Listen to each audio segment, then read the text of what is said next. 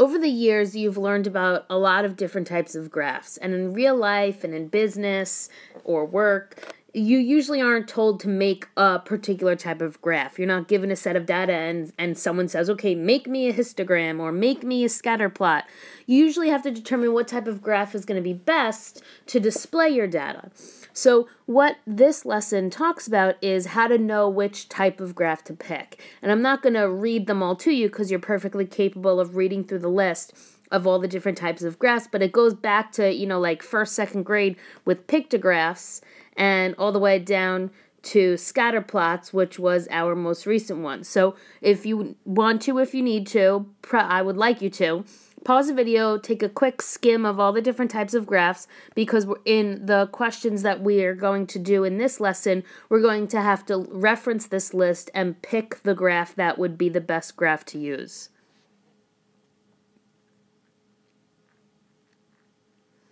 All right, when you're ready, let's check out example 1. Choose an appropriate data display for the situation, and then we also have to say why we picked that data display. So the first one says the number of students in marching band each year. So pause the video, scroll up and down the list, look at the list, and decide which graph do you think is going to be the best one if we want to make a display about the number of students in a marching band each year.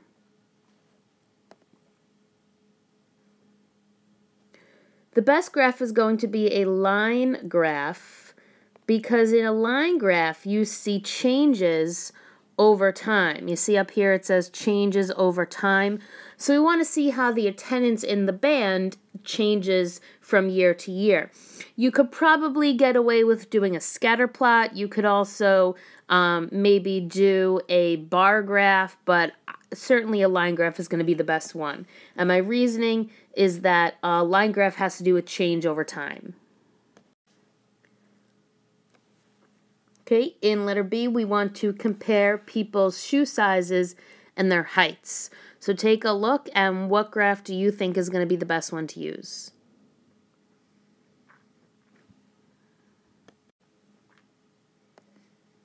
I think the best one to use is going to be our most recent graph, which is called a scatter plot. And the reason that I picked that one is because it compares two data sets. If you look up here, it says shows the relationship between two data sets. So one data set would be shoe size and the other would be height. Letter C is the population of the United States divided into age groups. Which graph do you think is going to be the best for that one? The best one for this would be a histogram. And the reason is that if you look up, it talks about how it shows frequencies of data values in intervals of the same size. And our example talks about things in groups. Groups are another way of saying intervals. And as long as you make the groups the same size, for example, it would be like people in the 20s and people in the 30s and people in the 40s. That would be a best representation. So my reasoning is that it shows frequencies in intervals, and the assumption is that those intervals are the same size. If the intervals are not the same size, then your graph is pretty much meaningless because it doesn't show a clear comparison of things. What about letter D, the percents of students in your school who play basketball, football, soccer, or field hockey? So my best one for this one would be a circle graph, because a circle graph shows data as parts of a whole. So you want to say, okay, out of the whole student body, who plays basketball, football, soccer, or field hockey? You could also, in a circle graph, see which one is more popular, which one is going to have the larger wedge. And then obviously if there are other sports, you could also have an other category. But you could also maybe do a bar graph for this one as well, but I don't think it'll be as flashy as a circle graph.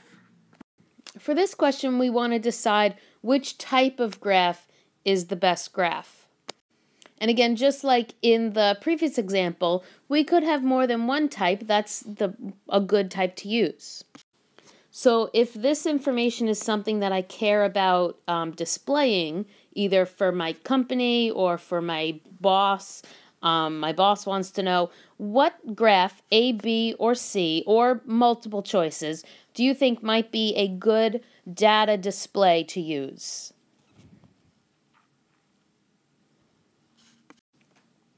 Well, I think both A and C are good ones to use. And let me just zoom so that everybody fits on the same screen. So definitely not B. Let's go A and C. And here's why I picked A and C. And I'll write it out in a minute. I want to show how the number of hits compares to the number of the month that it is. In choice B, all I see is how many times I got that number of hits, or in that range of hits.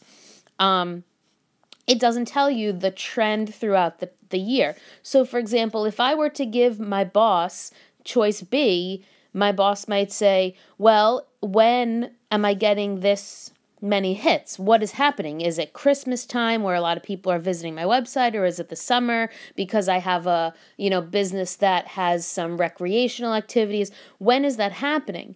Now, you can see choice A and choice C show what months I'm getting those hits. So maybe it's a startup company and I'm getting more and more as I stay in business longer. Or maybe it's a seasonal company and the summer is not really my most important time to get my website, but December and November are times when people are buying things off my website. So A and C are certainly the choices that I would pick for those reasons. When you're ready, let's move on to another example. Now, this is something that we've done before several times, and I think you even did it before 8th grade, but we never really talked about what happens when you change the scale of a graph. And, I say you can go by 2s and you can go by 1s, or you don't have to go by the same number on each axis. But what happens when you don't go by the same number on each axis, or you change your scale, your graph can be what's called misleading. And if you look at the two graphs that we have, this one, it looks like it has this big steep increase and then it kind of levels out. But really, if you look at the scale, it's only going from 9 to 10, or 9 to 11, I guess, probably right here. For this one, because they didn't do this break, you see that what's really the big difference between 9 and 11? Is it really that big of a difference? I don't know, maybe it is. It's billions of dollars, so possibly. But there really isn't that much of a difference between $9 billion and $11 billion if you're talking about a movie making a lot of money. So this one shows a more accurate depiction of the increase in the billions of dollars, because it shows you that it's really not that much different between 2005 and 2009. Here it looks like, wow, a lot of people are going to the movie in 2009, where not that many people were going in 2005. And they kind of were pretty much going.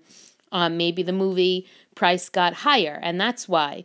Maybe it's not really that the more people are going. So it all depends, but you want to just be careful anytime you change your scale.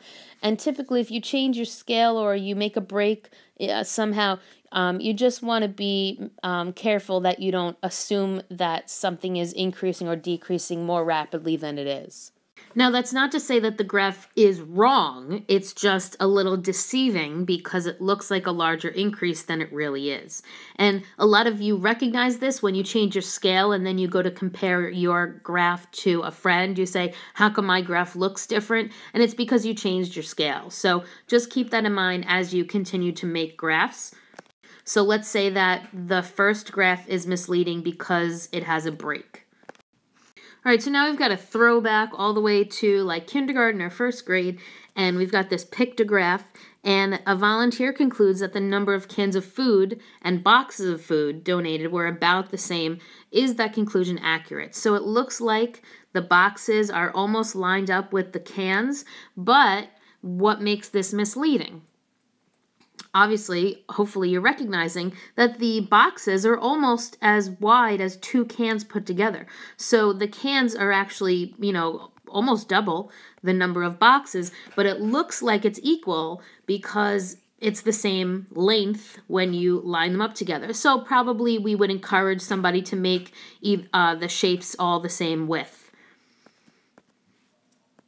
So let's say the conclusion is not accurate because the boxes are wider than the cans. All right, let's check out one more together.